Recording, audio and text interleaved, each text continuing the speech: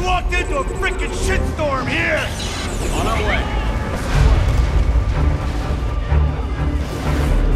In a series of eye-popping trailers dating back to 2005, Killzone 2 has enraptured the masses with the promise of blurring the line between reality and the radical. Years have passed with a slow trickle of gameplay videos, closing in on those target renders offered up nearly a half a decade ago. It's just about time to finally enter the Killzone. Part 2 kicks off following the events of the original Killzone and the PSP's Killzone Liberation. You take the role of Sergeant Thomas Sevchenko, Sev to his compatriots, a member of the ISA, Interplanetary Strategic Alliance, taking the fight to Helgen, home of the Helghast insurgency. It's easy to tell friend from foe. The bad guys have beady little red glowing eyes filled with malice.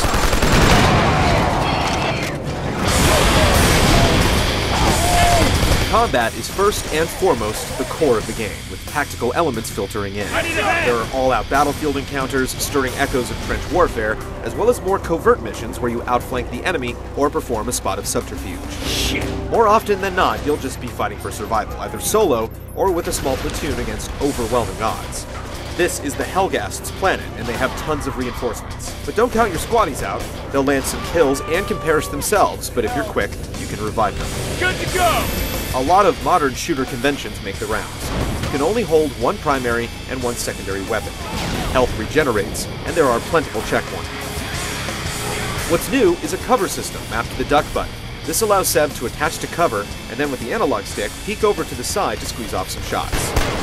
Going in guns blazing may make for a great 30-second action movie, but it will get you killed. A few well-placed shots are enough to drop you. A small inventory screen rounds out the controls, allowing you to switch between grenades and knives for close combat. The preview build has a small but substantial armory with a few submachine guns, rifles, and rocket launchers.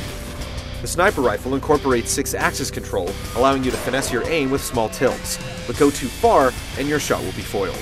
6-axis also shows up once in a while for turning valves and setting bombs, while an occasional barrier can require you to shoot out a control box. It's nothing too cerebral, but minute breaks from the constant onslaught of war are appreciated. The Helghast features shock troops of all sorts, including deadly armored juggernauts that have to be shot in the back to be taken out.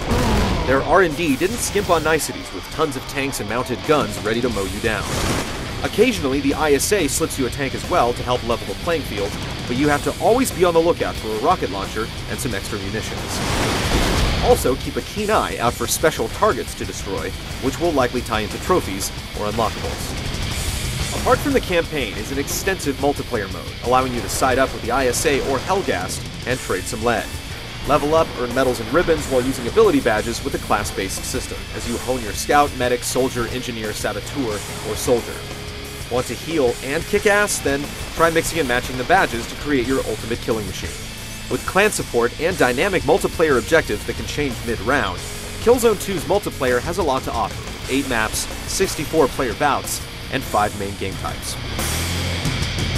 Killzone 2 is finally set to try and live up to all those years of hype. What we've played so far has been a relentless pattern of duck and burst as we scan each dirty, dilapidated environment for burning red eyes. The multiplayer looks to have all the bells and whistles, minus a co-op feature, but we haven't spent any significant time with it. Find out if hours spent in the Killzone are a good use of your time in our full review in the coming weeks.